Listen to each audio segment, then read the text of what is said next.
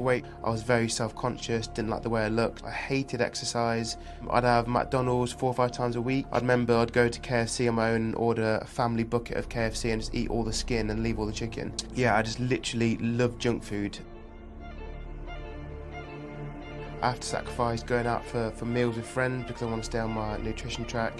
I've got to sacrifice just going to a friend's house because I might have to get in bed for a certain time, and so I get my 9 hours sleep so I can train the next day. I've got to train 4.5 hours, 4 hours a day, and that takes a lot of sacrifice to be able to be in the right condition to be able to do that. Belief is something that is so important. I've always had a very strong belief that I can one day compete at the CrossFit Games. Zack.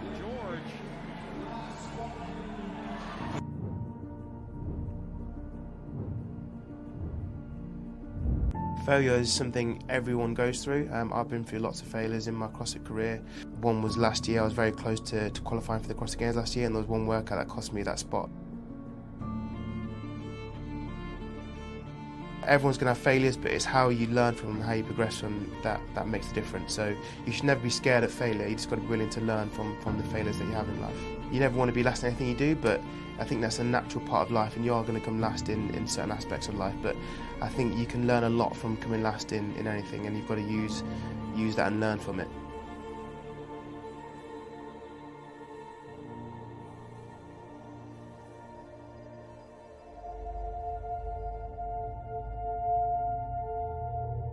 I remember lots of times at school, if we had swimming lessons, I'd try and fake I had a cold or something so I didn't have to go swimming to take my top off. I remember lots of times being at home, if my parents had friends around, I'd always run upstairs and just kind of hide away if I had my top off because I was so embarrassed of how I looked. Very overweight, not confident in my own body. I remember my dad was trying to get me to lose weight for many years. And my mum was always like, oh, he's fine, he's perfect, like I could never do anything wrong in my mum's eyes. And then my dad said, we'll give you a goal to work towards, and if you do it, we'll get you the PlayStation 2 that you've always wanted. So I really wanted the PlayStation 2 at the time, so I was like, right, I'm just going to eat a little bit less junk, and I reckon the weight will drop off. So after a month, we weighed myself, lost some weight. I can't remember how much weight I lost, but I felt really good and proud of myself. It was the first time I'd ever set a goal and then worked towards it and achieved it. I was starting to like the way I looked because I looked a little bit less overweight, so I was wearing different clothes, I was getting a little bit more confident in my body. So that was like the kickstart to my fitness journey. It's really important to set goals, put things in place to achieve those goals, and then tick them along the way. And I think once you achieve the little goals, it really gives you a massive confidence boost, it keeps you motivated, and it makes you feel extremely proud, and it doesn't let you get stale because you're always achieving a goal, feeling great about yourself, and then work towards the next goal. I'll put markers that I'm aiming towards to tick off, and it's just a little mental trick that if you're doing a 10-round workout, 10 rounds seems a lot, and you think, God, I've got to do 10 rounds this workout, it's going to take forever. But if you just take one round at a time, do one round, tick it off, then I'm just thinking about the next round, tick it off. You're kind of breaking the workout down instead of just seeing it as a 10-round kind of whole workout. So mentally, it's a lot easier. I say to everyone is to make sure you enjoy the process and to run your own race. So I mean by that is, when I was on my fitness journey and to losing the weight, I lost it. It was a long process, but that was right for me. But someone might see me doing crazy amount of ring muscle ups, doing the amount of volume I'm doing every single day, twice a day, and they might want to jump into that straight away, whereas that's been an 8-year process for me to be able to get to that point. You're just seeing the end result of 8 years of hard work, and I always just say you've got to run your own race. I've been doing this for 8 years. I could never have done this 8 years ago. I've had to build up to this workload, and I've had to get my body conditioned to it. I didn't just jump straight into it. It's taken 7-8 years. You've got to run your own race. You've got to be willing to put the time into the process, day in, day out. Even if you're doing pull-ups instead of ring muscle, that doesn't matter. You just know one day you'll build up to that level that I'm at. And you've got to, most importantly, enjoy the process and make sure you're doing it for the right reasons. So on my fitness journey, the PlayStation 2 was what first got me into it, and that was that first goal that I worked towards. But I didn't really get into the fitness industry and really start enjoying it until I wanted to do it for myself. So that external goal was great, but once I got it, I could have easily have just said, oh, I'm just going to go back to eating again, because I needed something else for someone to give me to work towards.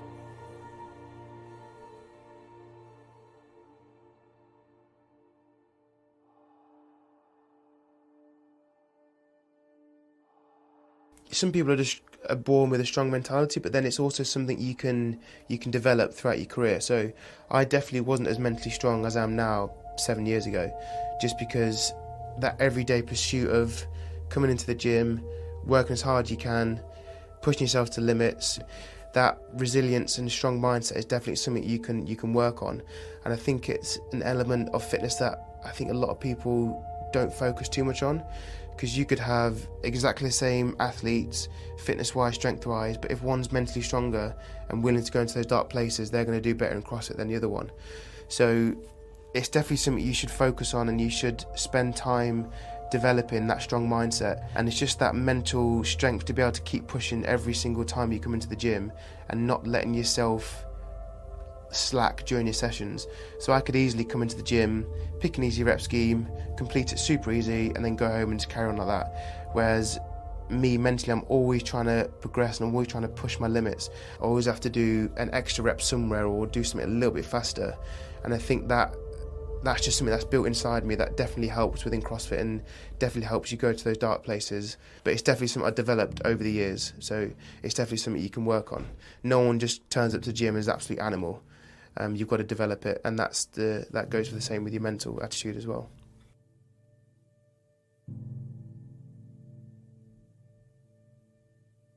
Shoot for the moon, because even if you miss, you'll be amongst the stars. So I remember having that on my goals board, and that to me means aim so high that even if you don't get to that point, you've achieved so much getting to that point. So if some people are quite scared to aim high and they just set low goals because they just want to make sure 100% they achieve it, then they'll achieve it, but then they could have missed out on so many other areas in life or so many other opportunities because they were a bit scared to aim that high because they might not have achieved it.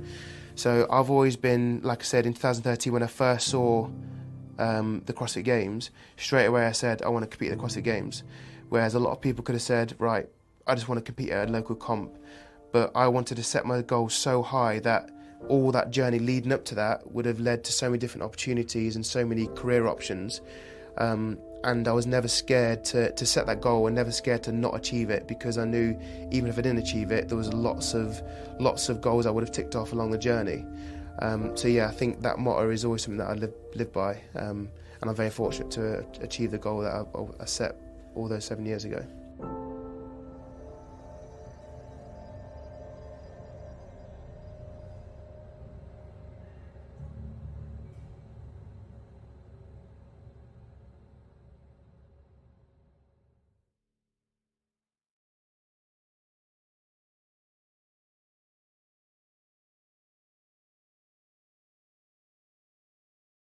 Thank you for watching, guys. A massive thank you to Zack and Zack's gym, Be Fitted Gym in Leicester. The link is in the description, and if you want to follow Zack, head over to his Instagram. Again, I'll put a link below.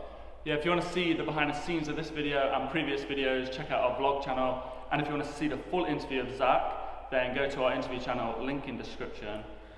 And also, if you want to support projects like this in the future, please consider becoming a YouTube member at Mulligan Brothers. And also, you can check out some of our merch, like the hardest worker in the room, got a Mulligan Brothers t-shirt, and also we've just had another t-shirt drop called Heavy Metal, really cool design. All of them will be posted below. As always, have a blessed and productive day. Peace.